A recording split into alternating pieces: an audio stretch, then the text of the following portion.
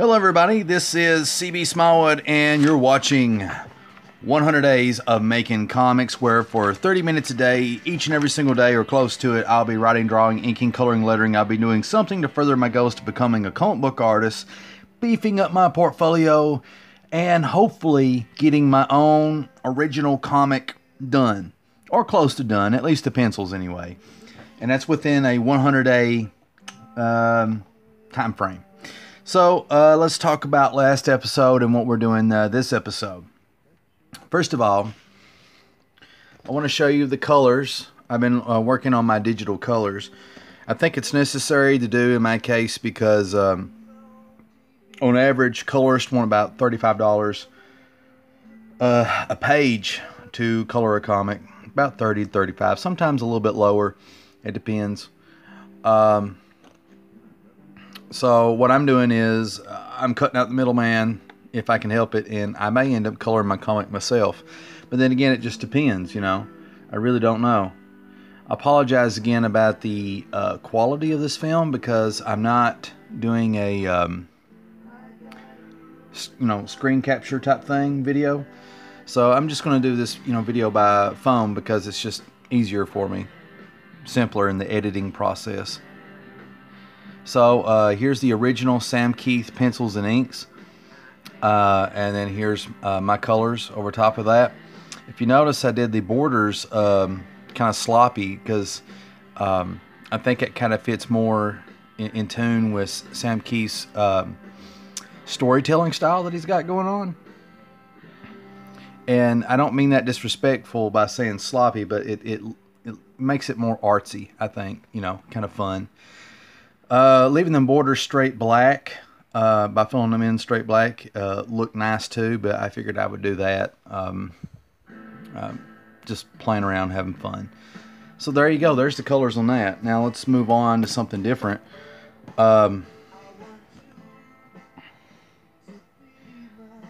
got some Tom Petty playing in the background, I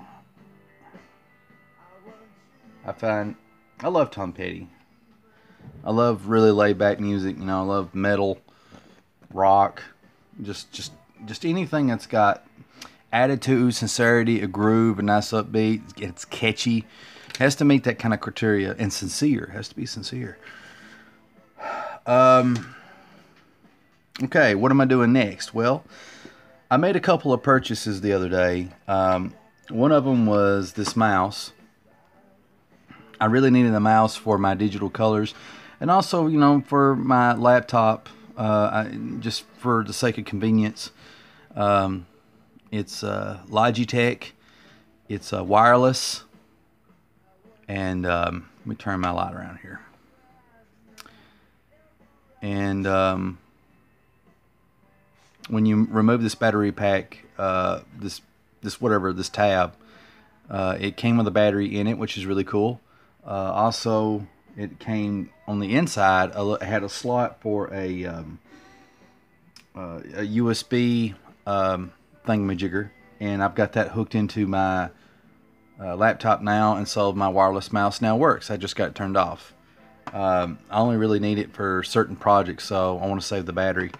The other purchase that I made, which was kind of a waste of money really, is I bought a stylus pen, and it's both a pen, an actual pen that writes, and here's the functioning end for laptops and tablets and stuff like that.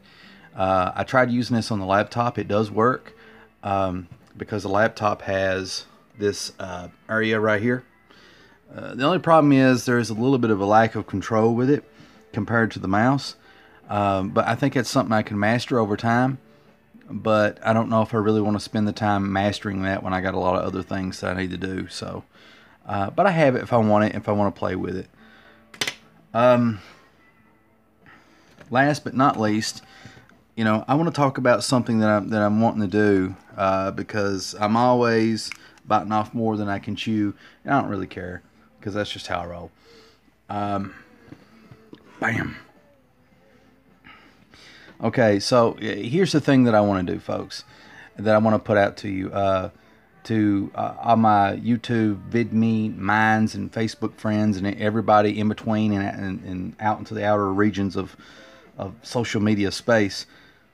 This is the proposal I have.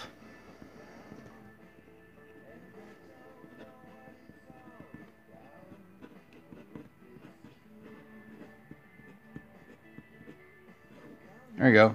Let me sketch you. You know, I'm wanting to improve my skills and, you know, not just my art skills in general, because I need to draw things that are more unfamiliar to me, that are uncomfortable to me, because that's how you grow as an artist, by doing things that you don't normally do. And so I'm going to start keeping a sketchbook and being more serious about it. I've had sketchbooks in the past, but I've never really filled them up until the last couple of years. And it takes about 6 months to a year now to fill up sketchbooks. But a lot of my sketchbooks suck. So I want to change that. And my mindset behind my sketchbooks has changed. So what I want to do is I want to challenge myself by drawing stuff that other people's drawed, and drawing stuff from observation, so that I can stretch and increase my artistic vocabulary. So here's the thing I want to put out to all you. Let me sketch you, okay? Send me a picture of yourself, or, you know, of whoever else. You know, it doesn't matter. Just send me a picture and leave it down in the comments down below. And what I will do is I will draw it, okay? And then I'll post it on YouTube, Vidme, and wherever else. And I will try to send you a link to the JPEG, and I'll give you the JPEG. Okay, does that sound cool?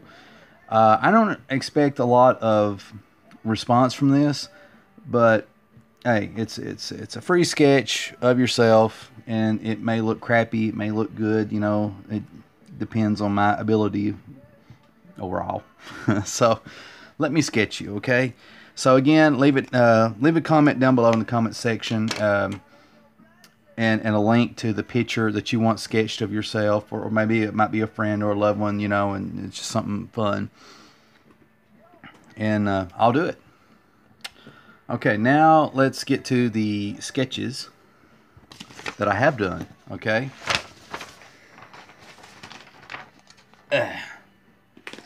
Alright, so I bought a sketchbook a couple months ago, but I was too afraid to draw in it because it looks so nice. Look at it.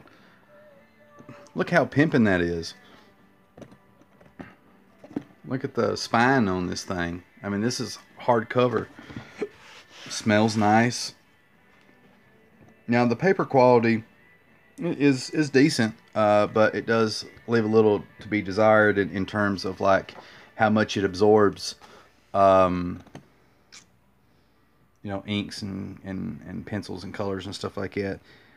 Even though I haven't inked in this yet or colored it, I can tell that it's not going to absorb very well. It's going to bleed through because the pencils, oddly enough, are for some weird reason wanting to bleed through the page. Now I saw an artist who is doing like a sketching thing online, on DeviantArt, and I also saw them on Facebook do this, and this is an actual person. They did more of an anime take, and mine's a little bit more in between anime and comic booky, I guess. I don't know. I'll leave that up to you to decide. So this is my take, and again, same thing here. Can't really tell. Okay. And here's Bubblegum Girl.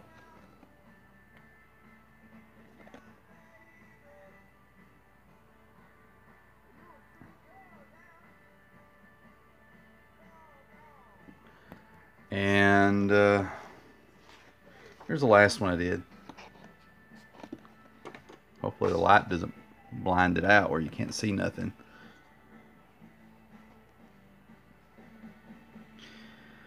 So yeah, trying to work on my women's, trying to get my whammons down. Trying to get, yeah, my artistic style down, and trying a couple of things that make me uncomfortable artistically so I can improve. You know, you don't improve as an artist, as an individual, if you don't do things that are out of your comfort zone, stuff that you don't normally do. You got to get out there and do stuff that you don't normally do. And that's how you grow. That's how you get better. And that's what I want to do. Now, some of you might say, hey, between coloring stuff, Brian, and trying to do these sketches for some of us, and trying to draw your comic and all this other stuff that you're wanting to do, how are you going to find time for all that? I will. You know, that's just how I am. Because I have 100 days to try to get all the pencils done for my comic. Will I accomplish that? I don't know. Probably not. Well, actually, I have less than 100 days now. I got around anywhere... I got about 40-ish days left.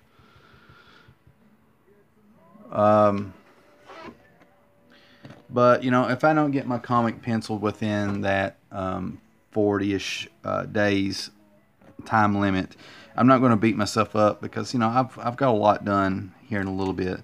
And my whole goal of doing the 100 days of making comics is to beef up my portfolio, get better as an artist, you know, be on the path to becoming a comic book artist, and hopefully get a comic book done in the process.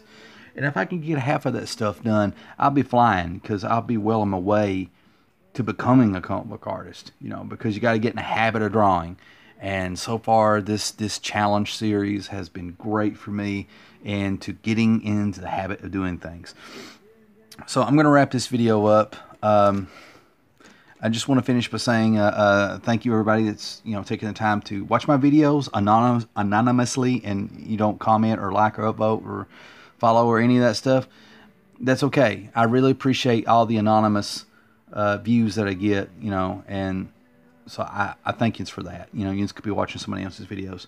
Last but not least, but just as important, is if you like this video or any of my other videos, please remember to smash that like button, that upvote button, and, you know, don't forget to follow and subscribe if you want to keep up to date to all the latest videos that I got coming out with.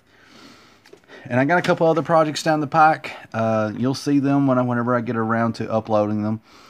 But anyway, I just want to send much love to your all's way. This is C.B Smallwood, and you've been watching a very hyper episode of 100 Days of Making Comics, and I will catch you in the next video.